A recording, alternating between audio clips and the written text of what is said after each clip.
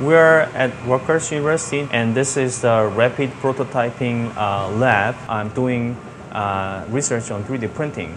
So I thought about how to help the community and the society with the technology that I'm working on. Currently, we're making 3D printed tactile map. People who lost their vision, the blind and the visually impaired, because they don't have vision, they cannot use the map that we typically use. So what you do is basically draw the model of these maps on the computer, save it as the appropriate file, and just feed it to the printer and it prints out.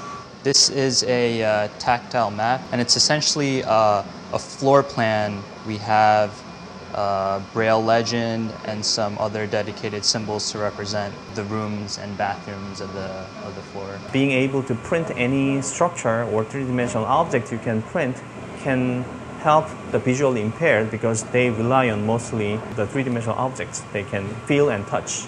Okay, so that's the beauty of the 3D printing.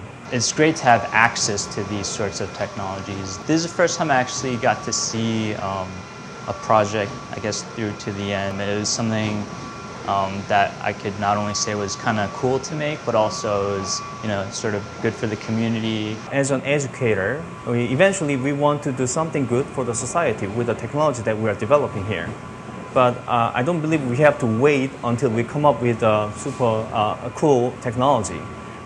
Basically, we have already ability to help the society with what we have already.